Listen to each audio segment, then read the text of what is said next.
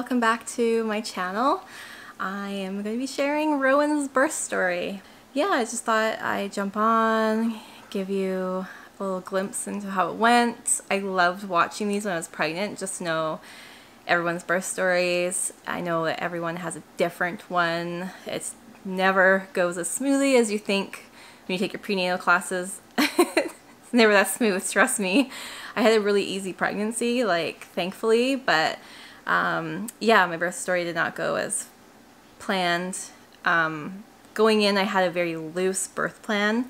It was literally just, I wanted to have the skin to skin after her birth, and if I was going to take anything first, like any meds, it was going to be laughing gas, but that wasn't available because of COVID, so I did an epidural. Spoiler alert. Then the other thing on my list, I think, was just that Curtis was going to announce what it was, the gender, because we went in not knowing if she was going to be a boy or a girl. So that's literally the loose birth plan I had. I went in because we went through prenatal class. I've heard everyone's birth stories. Everyone's different. Nothing goes as planned for the most part. If you're lucky and everything goes exactly as you plan, then kudos to you. Like, you lucked out. But yeah, I just thought I'd just jump on, share our birth story, and hopefully it helps you. Hopefully it gives you, I don't know, just a little ease of mind going in if you're pregnant. Mine wasn't anything negative. I didn't think of it as negative at all. And I think you just have to go in with an open mind. If you're going to the hospital, you're in the best hands. The nurses, if you're in Vancouver, I highly recommend going to BC Women's. It was a great experience. Both Curtis and I agree. The nurses are so friendly, the OBGYNs. They explained everything calmly and in terms that we understood our options. And everyone there, even from like the staff that delivers the food from the cafeteria to, I don't know, just people admitting you, even the ladies that were downstairs that like walk you through where you're going. I'm not even sure if they're nurses or not. They might just be administrative people. Everyone was so friendly at BC Women's. Highly recommend having a baby there. Felt like I didn't have any anxiety because I felt like I was in the best place to have a baby. I'm not really into having a home birth for my first birth. It's just because I didn't know how it was going to turn out, and luckily I chose not to. And yeah, so let's dive into the story. All right, so I was about 41 weeks pregnant, and my midwife and I agreed that I should go do the standard ultrasound and fetal monitoring test they do at the hospital. So I went in, and the day before we agreed that by the end of the week I should be induced, just because, you know, it was 41 weeks, what was going on in the world with COVID and everything, just didn't want to prolong it, and I agreed. So we went and did the ultrasound the next morning. I went and had like 2 to 3 hours of sleep. We went and I did the ultrasound. Curtis was allowed in with me at that time. I'm not sure if it's changed because of everything going on, but he was allowed to go into the ultrasound with me. And the ultrasound technician there was like, wow, there's no fluid. Not exactly what you want to hear at 7:30 in the morning, 41 weeks pregnant. And she's like, well, I'm going to go and talk to the doctor, and you guys should be planning to have your baby really soon because there's no fluid. And we're like, okay. Me and my midwife said that if there was anything that would, like, emergency kind of thing, they would call her and she would meet us at the hospital.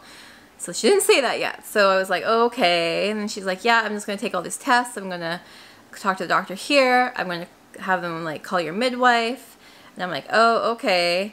So I still had to go to the fetal monitoring test. So we went over there. Curtis wasn't allowed in. He went and tried to grab a coffee at the Tim Hortons there. And I just said I would text him or call him, give him updates, or when I'm done.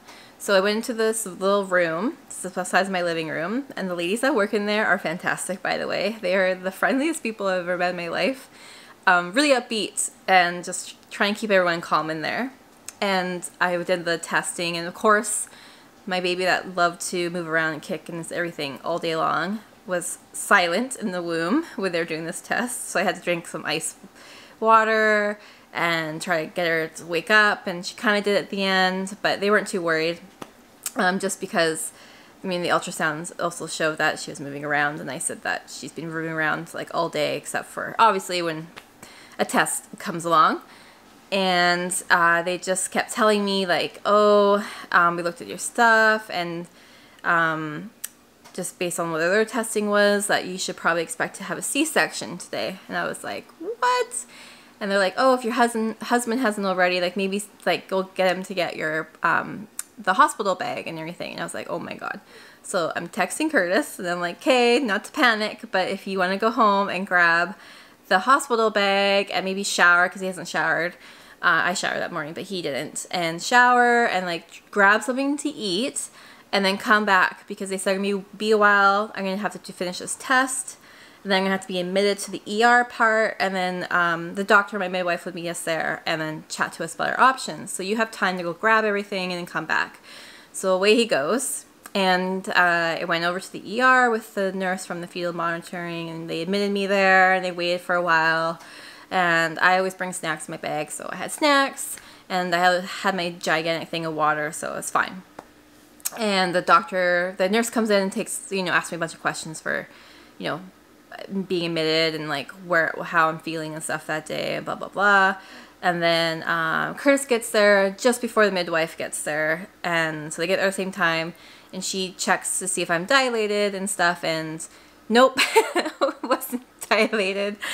So that was like, oh god, this is not going to be fun. And we already talked about like possibly being induced and everything later that week. So the OBGYN on call comes in, and then she goes over testing, and she says that definitely I'm going to be admitted that day.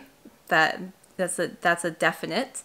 And that I had a couple options. I could have the medically induced option of it's like a hormone or something they give you, and I wasn't really into that.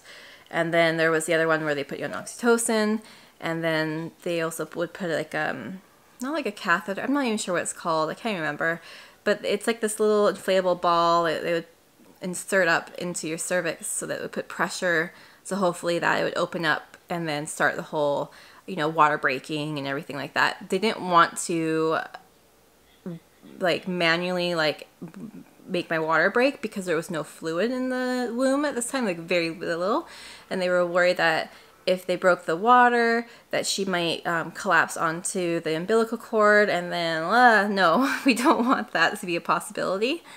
So we chose to do, be on oxytocin, and then hopefully that speeds up the labor or starts it, and then insert the inflatable ball catheter, not catheter, but oh my god, I don't know what it is.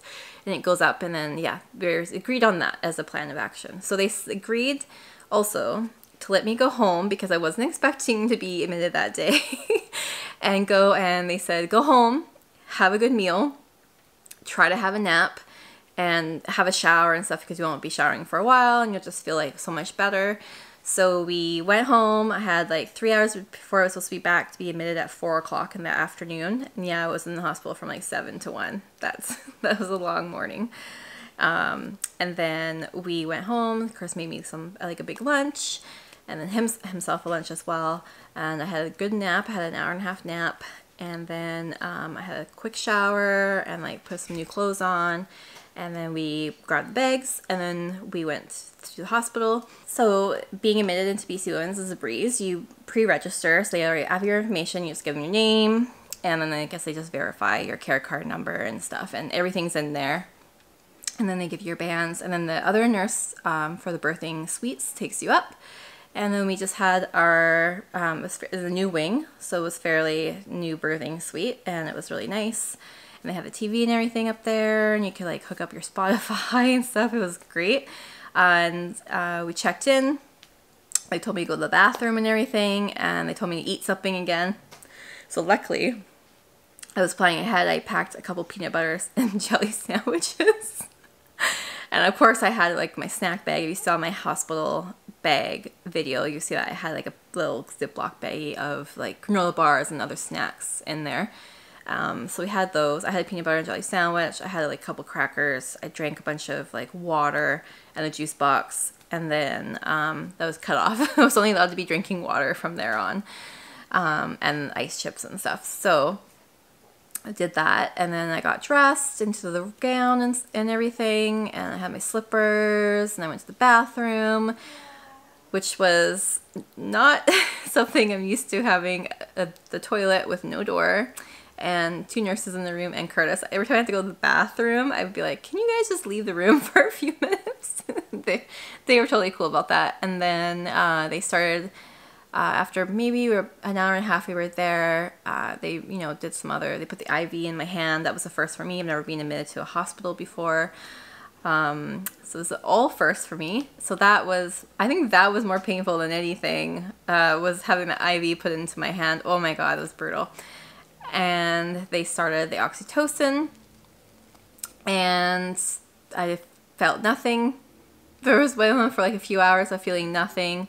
Maybe just like light cramping. I would call it like menstrual cramping, but I said on the light days. And they were like, wow, you have a high pain threshold, because they're reading the chart and you could see like I was having contractions. Oh, and the fetal monitoring thing, they kept asking if I could feel like contractions and if I felt any like Braxton Hicks, and I was like, nah, I haven't felt anything this whole time. And they're like, oh, funny enough, because you have those right now on the machine. And I was like, feel nothing. So anyways, and we were, so let's go, I digress. So back to the thing. Was feeling nothing, just relaxing. We were watching some, I can't remember, like HGTV or something on the television in the room, chatting to the nurses. They were super friendly. There was like 2 of them in there, and the OBGYN came in and checked on me periodically. It's now like 7 o'clock in the evening, and I don't know, just bouncing on my ball.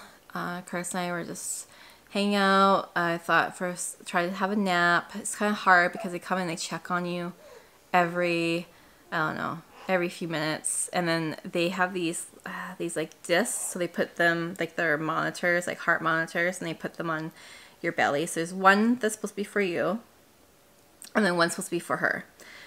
So and they kept sliding around on me, and they always have to fix them every time I like want to lay on my side. They have to come and fix it. I feel like there should be better technology. That's all I have to say. That was the most annoying part, because anytime I had to go to the bathroom, they had to readjust them. There was one point in there where they're holding them on my belly and I'm trying to go to the bathroom. Completely embarrassing. One of the most embarrassing moments of my life. Now I don't care. I gave birth and everyone saw everything. And then they upped the oxytocin because nothing was going on. And then I started to feel a little bit of contractions, still like nothing major. And then they upped it again. And then I started having more intense contractions, but still nothing I couldn't handle. Curtis was fantastic. He helped me out. He made sure I was doing all my exercises that I was supposed to do. We learned in prenatal. And then then they put the ball thing, I can't remember what it's called, that they put up into your cervix. And then I went to the bathroom, and then that fell out when I was going to the bathroom. And then her heartbeat dropped. And then that's when everything like shit the bed. And then, so I was put into the bed, and then they put an oxygen mask on me, and then they were like worried about her heartbeat. It like, dipped down really low. Curtis could probably remember it. Dipped down really, really low. And then they wanted me not to get out of bed again, because they kept fearing that every time I went up to the bathroom, her heartbeat would drop. So I'm like, I don't know what I'm doing wrong. And then, so the catheter thing fell out, or whatever it's called, the little ball thing. And then they decided not to try to put that back in again. I just popped out. I'm not even, I guess it was just completely closed up there. I'm not even sure. And then contractions got really intense. And Curtis was like fantastic again. He's trying to make me like, try to rub like the back and try to get me to bounce, move around. And then we had a talk with the OBGYNs that were on call, and they came in and said that I checked to see what's dilating. I wasn't really dilating. I think it was maybe at like a centimeter or something then. And then this is after, came in at 4. This is probably like at 8 hours in. And they were giving my options of saying, well, you still have a few hours, and it's not even early labor, which could be like 12 hours. And so that you maybe should consider getting epidural, just because you need maybe try to get some sleep. and we still need to pump all this stuff into you, and hopefully it starts labor, so maybe you want to do the epidural and the pain relief. And I was like ho-humming about that for a while. It wasn't part of my plan, and I wanted to, I don't know, I felt like I wanted to try to have a more natural birth, but I was in such pain at that point. I was also exhausted because the night before I got like 2 hours of sleep and then that little bit of a nap. So we agreed to do the epidural, and then by that time I was having like heavy contractions. Try to have an epidural when you're contracting like big time, and then they're also trying to hold this monitor on your tummy. So anyways, Curtis was great. He made me breathe through it all. I couldn't move because you're not supposed to move when they have that needle going into your spine. That was like half an hour of the anesthesiologist. Oh, he also put it in my spine, but it wasn't in the right place or something, so he had to No, it was the right place. He couldn't get it in. It was too tight of a spot, so oh. he had to change location. So the anesthesiologist couldn't put the needle in because it's too tight of a spot in one part of my spine, so he had to like move it and then put another spot. A little bit of delay still, and then we that was all done, and then they're like, okay, try have a nap, and I was so into having a nap by then. And I guess while I was napping, I think we were out for like 2 or 3 hours, and we were napping, the heartbeat went down again, and I remember waking up and I said, oh, could I go to the bathroom? And you really need to pee. I feel like I have to pee now. And she's like, you can't, I'm not letting you leave the bed. You're not allowed to leave the bed because every time you went to the bathroom or walk around, the heartbeat would drop. And it was dropping when you were sleeping. And I was like, oh, okay. So she gave me the option of having to use a bedpan or install a catheter, and I said, whatever, I don't care, just put the catheter, and I'm not going to be able to like go in a bedpan with people in the room watching me. Like, this is not going to happen. And I also wasn't entirely 100% sure if I had to pee, but you know, you have this belly, you think you have to pee, you've been asleep for a while. I drank so much water, and then Curtis got up, he had to help her lift my leg to put the catheter in. Catheter goes in, and I could still feel like I was having contractions, but they were more manageable at that point with the epidural. And I also had sleep, so I felt way better. But the heartbeat kept dropping, so the OBGYN and I think there's two of them. I wasn't sure if the other one was a resident or not, but either way, they were both fantastic. So they came in, they did another checkup, and it wasn't, they also checked to see if it was dilated. I think it was like 3 centimeters. And this was like 12 hours of being on the oxytocin, and nothing, it wasn't progressing, and it was very low fluid, so they couldn't break my water still because that was a high risk factor. So we had a chat, and we chatted about having a C-section, which I already knew they're going to bring up because they brought it up in that morning, and just my midwife also said that could have been an option down the road. And we looked at Curtis. Curtis looked a little white to me, but I agreed that the C-section was best because at this point it wasn't an emergency C-section. They still said I could have gone on with the oxytocin for another few hours, but since I wasn't progressing at all with it, as most people do on it, that kickstarts your labor a little bit earlier, it was the best choice of getting in there with a C-section, especially with her heartbeat dropping and there's low fluid. They didn't want to take any risk of it continually going on like this. So we agreed a C-section. The OR was open. They said that there literally was like a half hour and I would be in there. And so they just got me kind of prepped. I had gel nails on. I guess they would remove your nail polish going in, but they couldn't take off the gel nails at that point. So they didn't have to worry about that. And I just got a wax a few days ago. So it was already prepped pretty much. So the Curtises had to grab all the stuff from the room, pack it all up. And then they put it into a locker room. And then you don't get to go back to that birthing suite unless you are vaginally having a birth in there. Then you get to hang out in there for a while. And then they eventually move you to the post-labor ward. And so they bring her stuff to the locker so Curtis could take it after to the room we're going to be going in post-op. So we went to the OR. Another anesthesiologist met me in there, and he, I guess, topped me up. And then the midwife showed up in the room, and she was just telling me that I had made the right decision, how I was feeling. At that point, I honestly was just feeling pretty calm about it. I eerily calm about it. I was just more excited to meet her. It means that Curtis told me that she would come out early. We meet her early. And that I felt like I was in the best hands. I felt like the OBGYN, the senior one, she was very calm. She explained everything calmly and gave you all the information that you needed and was very patient if you had any questions. I just felt like I was in good hands. Everyone in there, the nurses, the other doctors, anesthesiologists, the midwife, everyone had a calm demeanor. So I wasn't feeling like panicked or any anxiety about it. And they even asked me like, oh, are you fine with this playlist? And how are you doing? And blah, blah, blah. And do you know the gender? And is Curtis going to call it out? And I said, yes. I think he wants to announce it when she comes out. Or, well, we didn't know she was a she, but I just said they at that time. And I was just laying there. And then Curtis was allowed in just before they started surgery. And then he sat up behind the curtain with me. And I could tell he was pretty nervous. And I just felt weird and calm. Like, they top you with so much medication that you don't feel anything down there. It was like a weird feeling. I would describe it like they were like, it was like they're tugging at me and I don't know, like massaging your inside, how the movement of what was going on. That's what it felt like. It also, like, I couldn't feel any pain. It just felt like a weird sensation, like they were inside. They were like rolling around in there.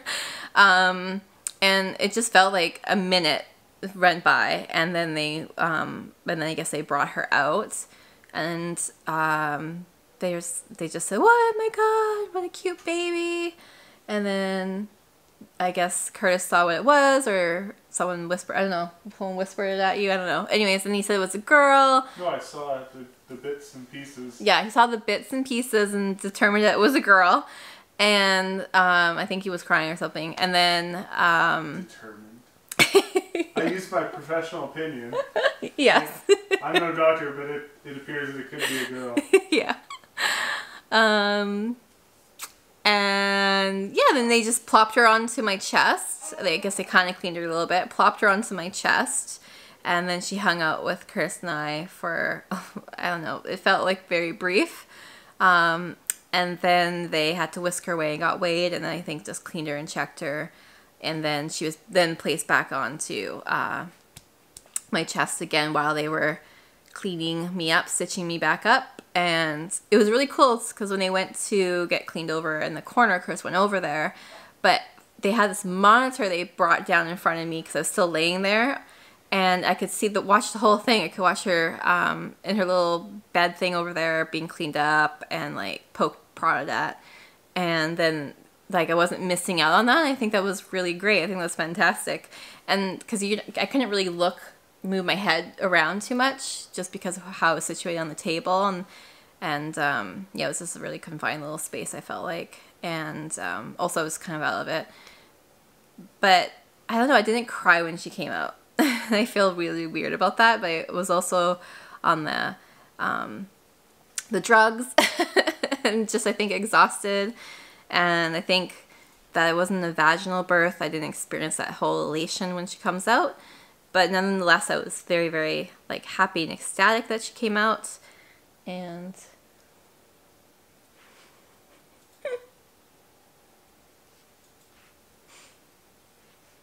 anyways, it was really great.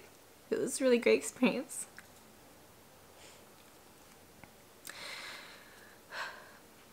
Anyways, felt like it was like 10 minutes and they were done stitching me up. And then they cleaned me up and whatever, and they rolled you around like you're like I don't know, like a piece of meat. Like they rolled me over and cleaned me up or whatever. And then I think they were pretty much putting the pads on me, and then my like the mesh underwear is what they were doing down there. But for me, it just felt like they were just like rolling me back and forth, and I couldn't even feel anything. It was this really weird feeling, and they were just chatting to me and telling me they liked my manicure. So it was just, yeah, the amount of times I got complimented on that manicure during the whole hospital stay was funny. And then they were just asking like, you know, do we have any names and everything? Yeah, and we didn't have a name planned. We had a list of names for both genders, but we didn't narrow it down to like one per gender. So it took us like a day to figure out what her name was going to be. And then they just wheeled us off into post-op. This other little room. There's a couple other couples in there who just had, who were just out of surgery as well, I guess, when I was in there. And then she was on my chest. I had the shakes still from the anesthesia wearing off. And so Curtis had to do some skin to skin, which was also part of our plan as well, that he would do that eventually. But just cause I felt like I was gonna like shake her off of me. It was such a weird feeling. I just couldn't stop shaking.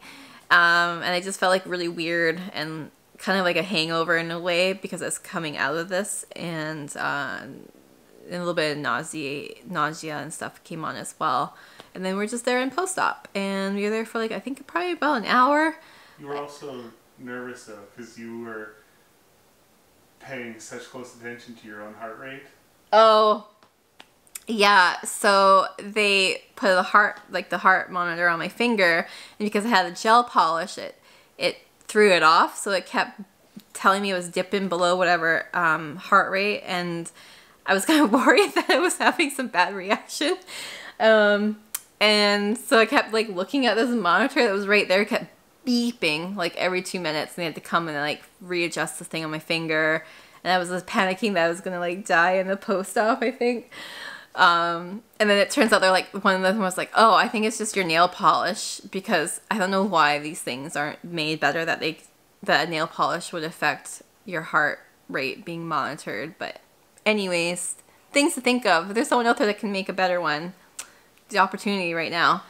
And then our post-op, yeah, we were in there for an hour, and then we were just like kept like skin to skin on Curtis, and then myself, and Curtis and myself.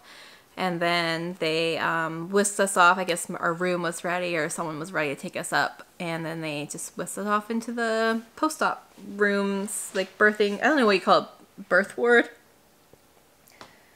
Baby ward? I don't know. Anyways, it was just, there was a few of them in the hospital, but we were in this other one. It was like a little older area. And then we had a room for the couple days, because I had a C-section, so we were there for 2 nights, 3 days. And yeah, I highly recommend staying as long as you can there. It's great to have the help, and just being in a little bubble for a little bit before we had to go home.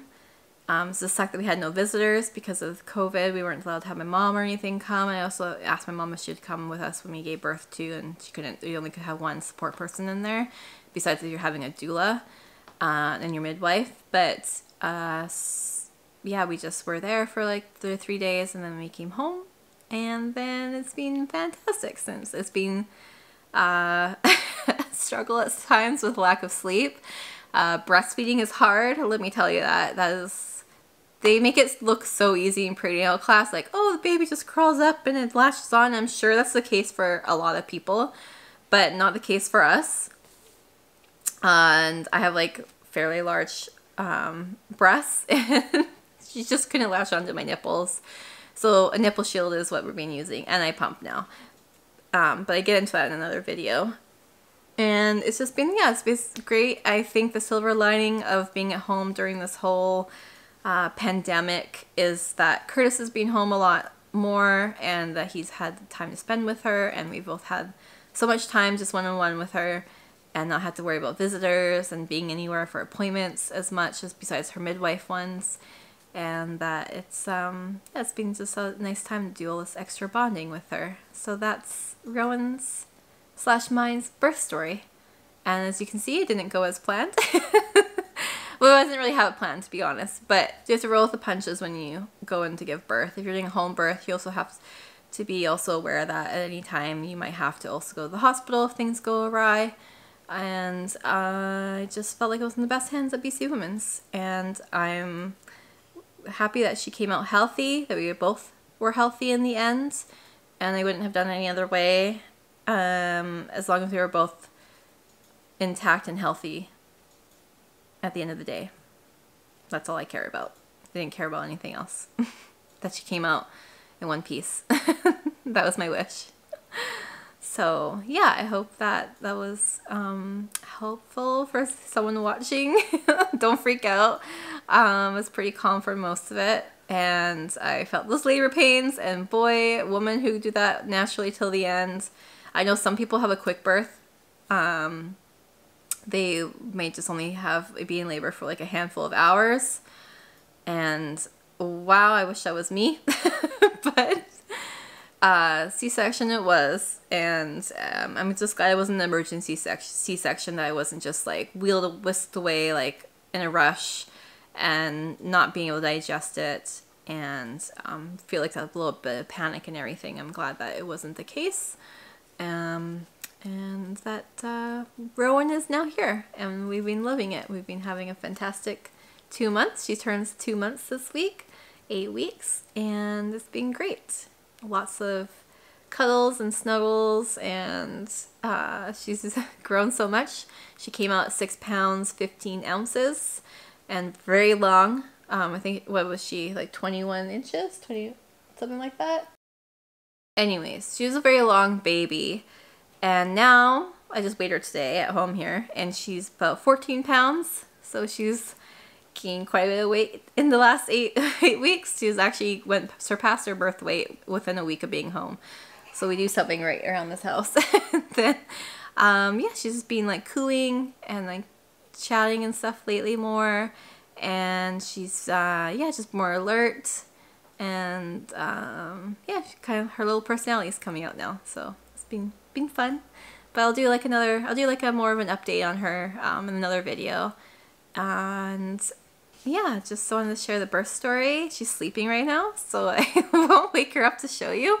But I'll just maybe take like a picture, and you can see it on the thumbnail of her.